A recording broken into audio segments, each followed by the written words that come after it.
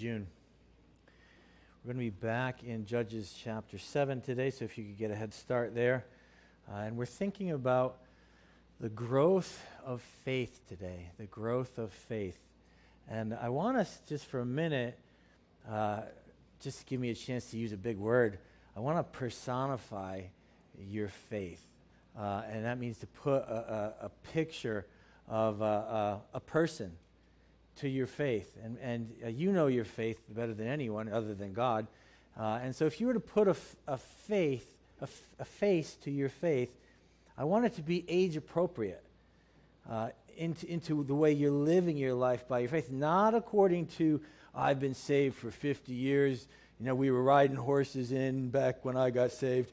Not that, but the maturity of your faith.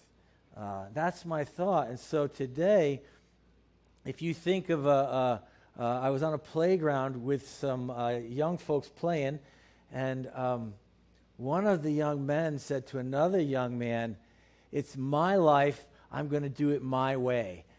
And I'm like, wow, where did he learn that from? And it's so appropriate for a child to say that. It's my life, I'm going to live it. So a child thinks that way. It's my life, I'm going to live it. But as we grow to adulthood, and heaven help you moms, I think moms on the face of the earth have fewer things done their way than anyone. Certainly, they have less than the fathers in our home anyway, moms. But as you reach adulthood, there's so little really that you get to do your way because there's responsibilities, there's obligations, and there's things that are just right to do. So if you were to put a face to your faith, would you be carrying the faith of an infant, or are you carrying the faith of an adult where you're being used by God? Along with you is your faith, along with you is Christ, and together you're laboring for the kingdom. Where are you at in your faith? Today we're going to think about the growth of faith as we see Gideon. So many people you meet will believe that there is a God, but just that, there is a God. You worship your way, I worship my way, and for certainly, if there is a God, he doesn't know my name, and he doesn't at all love me. He's just created everything. But as you read the Bible, as you hear some preaching, your faith grows. And you say, wow, I see for God so loved the world and that Christ died for me. It's personal. Wow. And your faith grows. And you come to an understanding that it is, God does love you. And that he grows further. God has a plan now for you. Wow. God has a plan. And then there's the time when you understand, okay, if God loves me, if God has a plan for me, then I need to step in faith like Gideon's going to do, and there has to be a belief that God can do it. And so, just as Peter, for so many of you are encouraged, if I say we're going to preach on Peter today, so many of us would be like, oh, thank the Lord, because Peter was just messing everything up continually. He was misspeaking. He was running ahead. He just got it wrong continually. And so as Peter is an encouragement to so many of us in the way that God loved him and God used him, even though he was always getting it wrong. If I was going to say we're going to preach on David today, many would be encouraged. Boy, man, David, he had that massive sin with Bathsheba and Uriah, and God loved him and God used him anyway. Gideon could and should be that for us today in the way that God grew his faith, even supernaturally. Gideon struggled with, is God really interested in me? There by the oak tree, thrashing at the winepress. Does God really love me? Are you really speaking with me, God?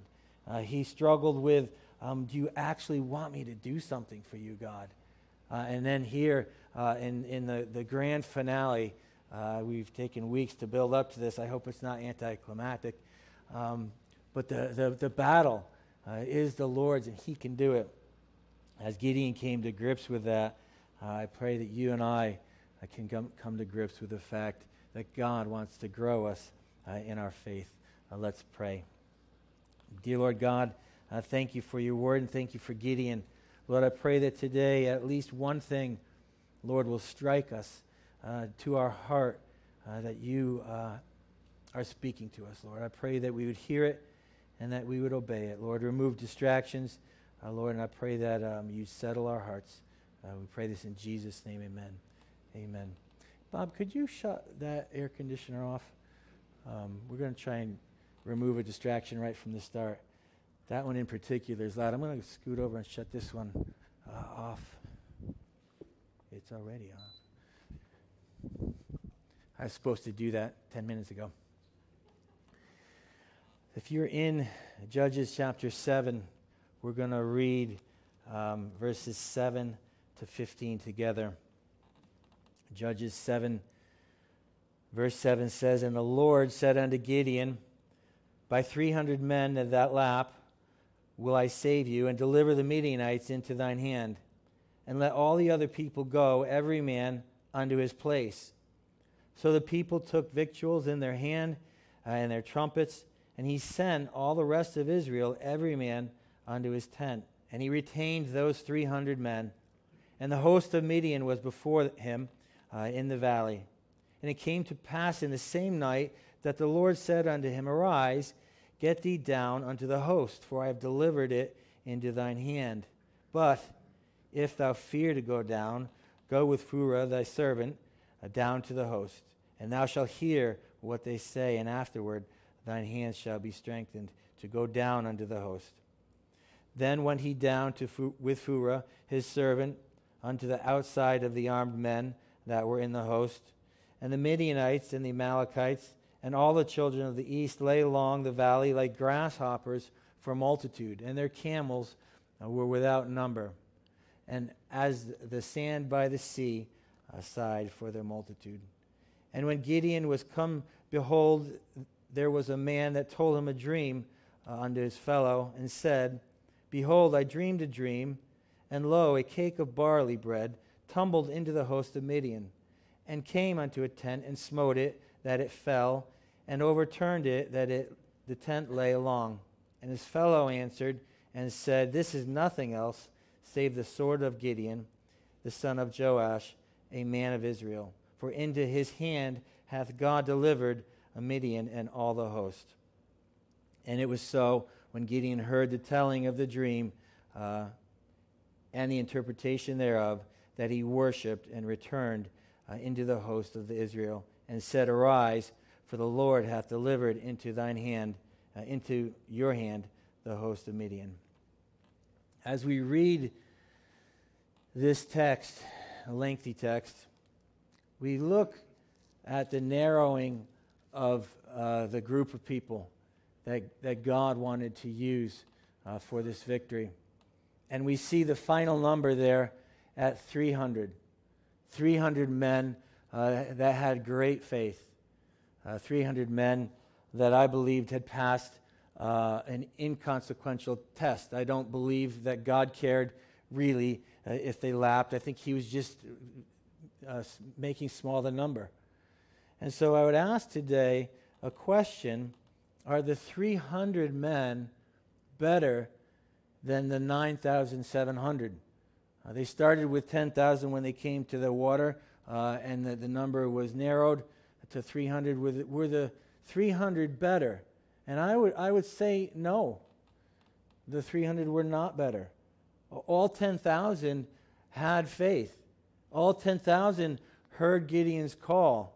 All 10,000 were obedient, but these 300 were selected by God to be used by God as they had faith in God. In 1 Thessalonians chapter 1, verse 3, 2 Thessalonians chapter 1, verse 3, it speaks of faith and faith growing. In 2 Thessalonians 1:3, it says, We are bound to thank God always for you, brethren, as it is meet, because that your faith groweth exceedingly, and your charity of every one of you all toward each other abound. So he's saying faith is intended to grow.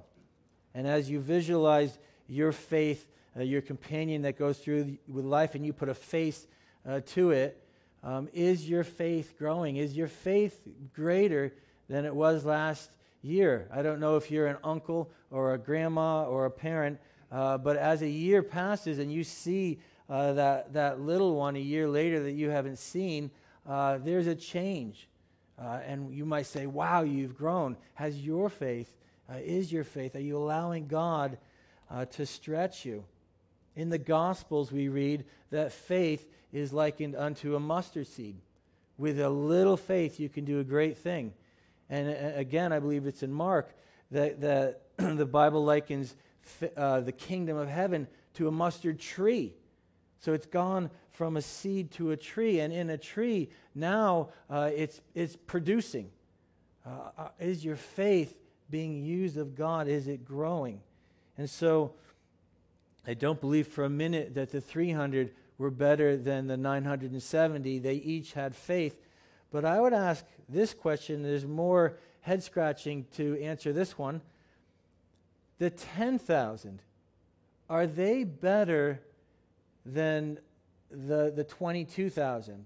So when Gideon blew the trumpet and he said, the Midianites are here, come rally for God. He blew the trumpet. We know that Naphtali and Zebulun and the different tribes come. And of that first swarm, 32,000 men come. And they respond in faith to Gideon's call. When he says to them, if you're fearful, if you tremble, go home. Was it sin for them to go home? And today I want us to think about God is patient with you, with the faith that you have. He wants to grow you in the faith where you're at. And I would say, no. Those 32,000 men that came, all of them came in faith. And some of them had greater faith than others. But God did not rebuke. He did not openly rebuke the 22,000 men that said, my knees are shaking. I don't know if you've ever been afraid enough where stuff is shaking. If you never have, come on up here and preach a sermon. It works great for the shakes. When Gideon said, if you're fearful and trembling, if that person was trembling and Gideon said, if you're trembling, go home, there was no sin on that part of the person. And interestingly, they're at the well of Herod when he gives this proclamation. If you're fearful and trembling, go home. They're 4 miles from a host of the enemy. It's on the heels. The next step is going to be, we're going to be fighting. And God, my point is God makes provision for you at your level of faith. You have no business beating yourself up that you're not doing this or that. God has given you faith at the measure He's given it, but He does expect it to be growing. He's not going to fault you for not having the faith to take your Bible this afternoon and go out into the streets and be an evangelist. But He expects us to be faithful to the measure of faith that we have. And so as we read this account, God is patient and God is gracious. And this is not the first time where we read, if you're fearful and trembling.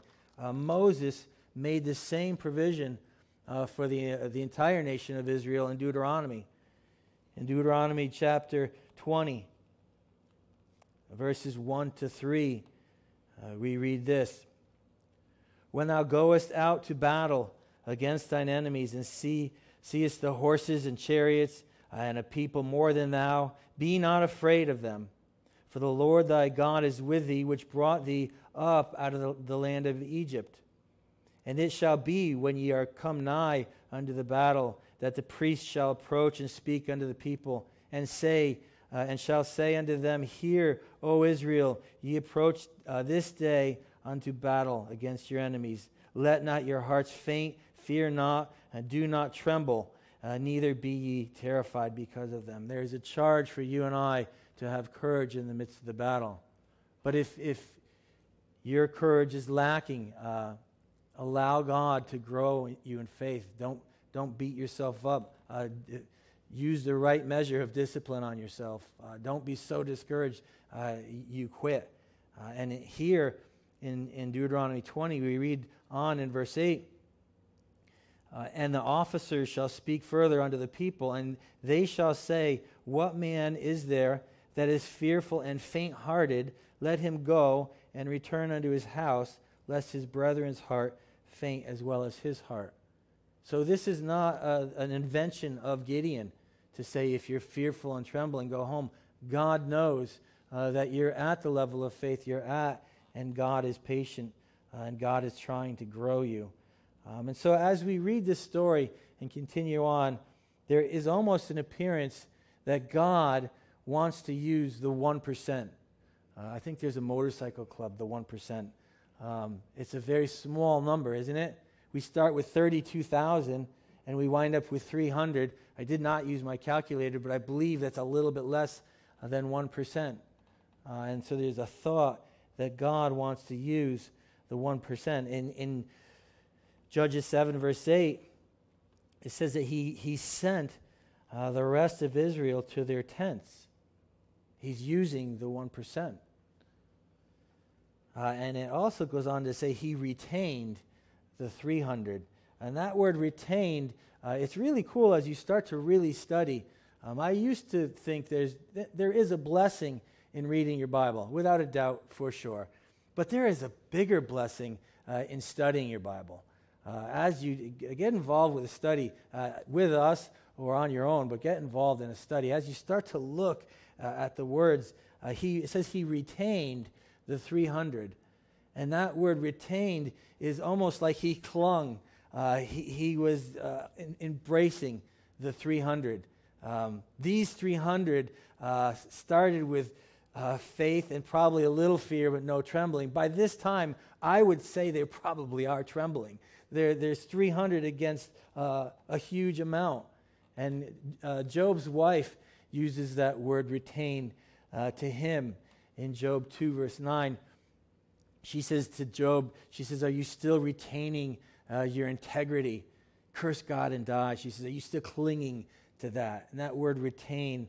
And so Gideon has retained the 300. And God is going to grow their faith in a great, great way. I don't know whether I would want to. I think I would want to be one of the 300. I believe I would. I hope I would. You can't say it until you do it. But I would like to be one of the 300. I hope you would like to be one of the 300. But the 99 that got sent home late in today, we'll see that God has a plan. As we continue, Gideon, 4 signs he receives of God. 4 separate signs he receives. And there's 6 judges in the book of Judges, men and women that God used to do his will. And some of it seems that almost that God has imposed his will, like these people were puppets, that God just stirred in their heart. He gave them a strength. But there's 6 major judges, and there's 6 minor judges that God used to do a work. Gideon heard from the Lord more than the entire 11 combined. Gideon spoke and interacted with God more than the other 11. And the only judge, and I don't really, Deborah and Barak were linked. Barak really technically was the judge, but Deborah was the strength of it. Deborah was a prophetess, a godly woman, and Barak was a fearful man that actually Deborah coerced and encouraged to do God's will. But Deborah is the only thing that even brought to my mind a question. These other judges, some of them don't even mention hearing from God. Even Samson, when you know Samson as a judge, Samson was not, at least in a recorded way that we have for us, interacting with God. God, should I go and spend some time with this harlot? There was none of that. God just used Samson, and the only interaction we have from Samson as a judge is at the end when he's shipwrecked his life, and he says, God, will you use me one more time? That's the only interaction. So Gideon is a man that heard from God more than anyone else. And you might say, why did Gideon hear from God so much? I think it's two reasons. God called Gideon to a step of faith in a short period of time. As you study the text and the timing, it's not a lengthy time. I mean, it could be a month where Gideon goes to no faith to this monumental mountain that he has to climb in faith. But the other thing is that Gideon acted in faith before he asked for the sign. He would move in faith, and then as he moved, he would say, God, are you still with me? We see at the beginning there, Gideon comes to faith. God, I believe that you're real, and I believe that you're really talking to me. He had faith, and then he went and got his offering and presented it to God, and the sign that God gave him was he consumed the offering. When Gideon's heart and his understanding was moved, and he says, God, I believe you have a plan for me. He stepped in faith, and he tore down his father's altar, and he blew the trumpet and called all of Israel to him. And as he moved in faith, he said, God, are you still with me? And God gave him a sign with the fleece. I never really quite remember the order, but I think it was the fleece was wet and the ground was dry. And then the next day, Gideon starts tumbling. He said, it might have happened this way. God, can you reverse that for me? And God did. And so God gives him a sign, but he had already moved, and he had already stepped in faith. And so here, when we catch up with Gideon now getting that final sign from God, he had moved in faith. He had gathered the armies. They had left and launched. They're 4 miles from the enemy. And God, knowing Gideon as he knows you and I, Gideon didn't even need to ask for this one. God's like, yeah, I know. You need some help. And he said to Gideon, I've delivered them into your hands. But if you need a sign, go with your servant and listen to this dream that I've given. As he hears the dream, God assures him of the victory. We see in verse 14, 7:14. This is the enemy speaking to his friend that had the dream. This is the interpretation. And the friend and his fellow answered and said, this is nothing else save the sword of Gideon, the son of Joash, and a man of Israel. Into his hand hath God delivered Midian and all the host. God encourages Gideon. We see that God was working as Gideon went out on the limb. God was doing a work. There's an interesting thing. Fear will paralyze the Christian. But did you know God used fear to paralyze Israel's enemy? God used fear. It says in Exodus 23, verse 27. It said, for my angel shall go before thee and bring thee unto the Amorites and the Hittites and the Perizzites and the Canaanites and the Hivites and the Jebusites. I will cut them off. It says that his fear will go before them in 23. And in 27, it says, I will send my fear before thee and will destroy all the people to whom thou shalt come. And I will make all thine enemies turn their backs unto thee. This is exactly what God did here as Gideon goes and he stands before this host that cannot be counted. God is working before in the enemy, and God is working in Gideon to give him the encouragement. Yes, you can do it. And there's each one of us, I think, if we were called to such a step of faith, I wonder really how we would do, not just as the 300, but as Gideon.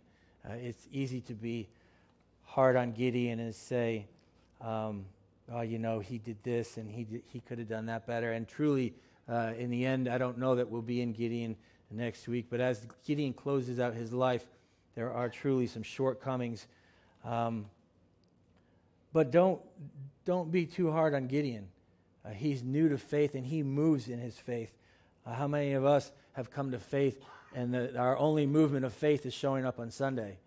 And I'm not rebuking you, But I'm encouraging you, grow in your faith. Don't let it be, my faith means I show up on Sunday.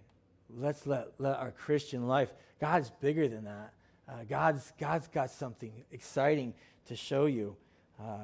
Don't let that. And so if we're hard on Gideon, keep this in mind. Gideon was entered into the hall of faith in Hebrews chapter 11. And just to give you the company that Gideon is in, I don't believe that God would have ordained Gideon's word to be mentioned in this hall of faith. Listen to his peers. Listen to the crowd that he's mentioned with. Abel, Enoch, which of this group I didn't research it, but no sin recorded of Enoch. Enoch walked with God and was not. Noah, Abraham, Sarah, Isaac, Jacob, Joseph, Moses, Rahab, and then Gideon in Hebrews 11. He is counted as a man of faith. Yes, a man, but a man of faith. And so I don't want us to be too hard on Gideon. Keep in mind that without faith, it is impossible to please God. But with faith, even the faith of a mustard seed, God can do it, and God can grow you. As we see Gideon come to this understanding, again, a credit to Gideon, he falls down before God. It says he worshiped God, and that word literally means is to fall on his face before God. What a tribute to God's working, and what a tribute to Gideon, that he would put God in his rightful spot and keep himself in his rightful spot on his face before God. I don't know if there's enough of that for you and I, an awe of what God has called us to, and an awe of who God is. I said it once, and I'm sad I said it, but casually mentioning God or pointing to the man upstairs or casual references to God, God should inspire worship, even the mention of his name. The sword of the Lord and of Gideon, we see this charge that he reads as we're going to read together verses 16 to 22. 16 reads this: "And he divided the 300 men into 3 companies, and he put a trumpet in every man's hand, with empty pitchers, and lamps within the pitchers. And he said unto them, Look on me, and do likewise. And behold, when I come to the outside of the camp, it shall be that as I do, so shall ye do.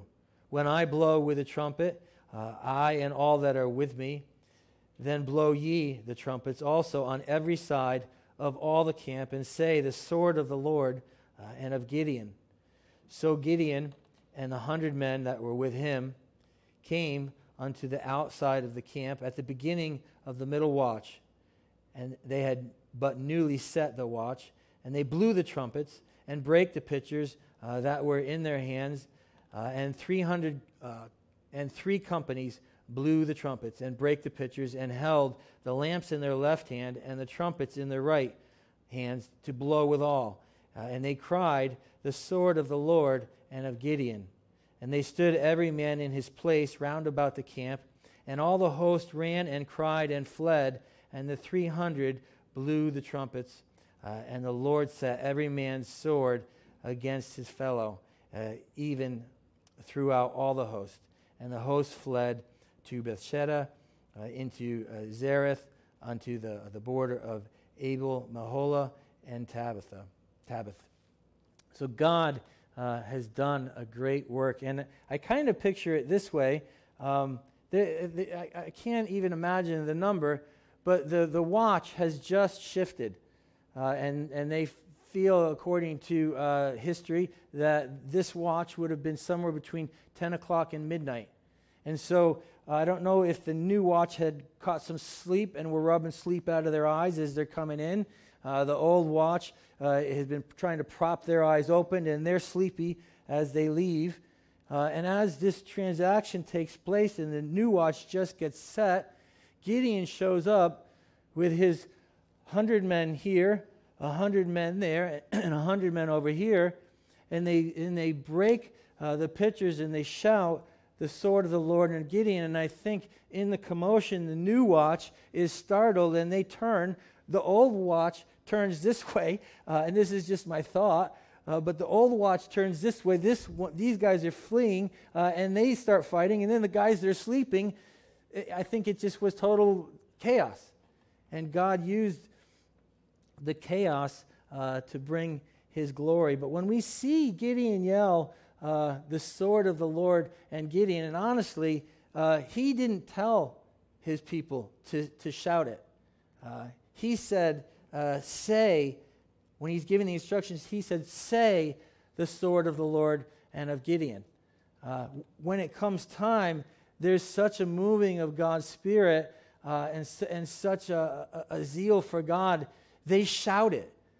And picture yourself there, so many people, I would want to shout it and run. I would want to do anything other than stand. I wouldn't even want to shout it. I would want to kind of mumble it. I don't want to wake anyone up, the sword of the Lord. These men have faith that God is doing a work, and they shout the sword of the Lord and of Gideon. And Gideon has reversed the honor.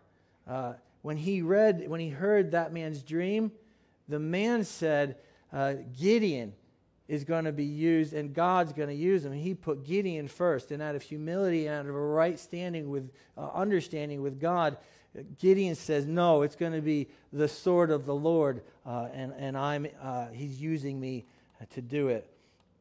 He has a proper understanding, and interestingly, none of them are holding swords. They're holding a pitcher in their left hand and a trumpet in their right. No swords at all. And God does it. Wow. What a working of him. And what a faith that these 1% have, that God is just going to do it. Amazing faith. And think of this. If these men can have that level of faith at what they've seen God do through Gideon, how much more can you and I have a faith that God is real? God's speaking to you, and God wants you to do something. He can do it. In Philippians, that famous, some of you might have this as your favorite verse. Philippians 4:13. I can do all things through Christ. Now, if I were to say, what's the next word? Some of you might say, who strengthens me? And I had to correct myself. I like the details. And in my Bible, it says, which strengthens me? I can do all things through Christ, which strengthens me. And you might furrow your head and say, let me wrap my mind around that, as I had to. Because it should say, I can do all things through Christ who strengthens me. But today, as we learn of faith and that God wants to grow you from where you're at, whether it's just you've just been conceived faith or you're an old timer in faith, but God wants to grow you. The reason it says, I can do all things through Christ, which strengthens me, it's the understanding. It's the faith that God is going to use to do a work. I can do all things through Christ. And this is the faith that brings the victory. Praise God. Yes, it's through Christ, but it's faith in Christ that activates the power of God. What a thing. To help us understand and to comprehend the faith that God stirred and put and allowed Gideon and his men to have that 1%. I would like to have a revelation on each study. It doesn't always happen, but I had a revelation. And revelations are always so fearful because so much heresy, I think, comes from revelations. I had this thought. No one else in the world has ever had it, but it sounds like it should come from like a movie where they're doing some crazy thing. And I had this peyote, I had this vision. The numbers that are involved. We know that Gideon has 300. It's clear, it's repeated. He has 300 men. He's got the less than 1%. at this time. But how many men is Gideon going up against? How many men is the host that takes up the entire valley before him? How many, you think? And so as we begin, and if we were to study it out, someone might say, the answer comes in chapter 8, verse 10. Chapter 8, verse 10. So if we look at that together, Gideon is now chasing 15,000 men. God has turned the host's sword against them. There's been chaos. They've killed a friendly fire. They've killed each other. And Gideon is now chasing 15,000 men with his 3.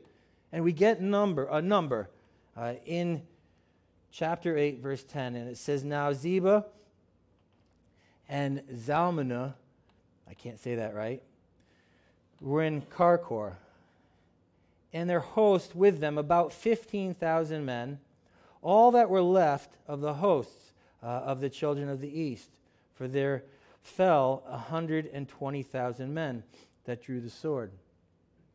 So it seems like a simple math project. As soon as there was, Billy had a ball and Nancy had as soon as there was a sentence about that, I always got it wrong. But this one I would not get wrong. He's chasing 15,000 and 120 have fallen. Well, 15,000 and 120, 135,000.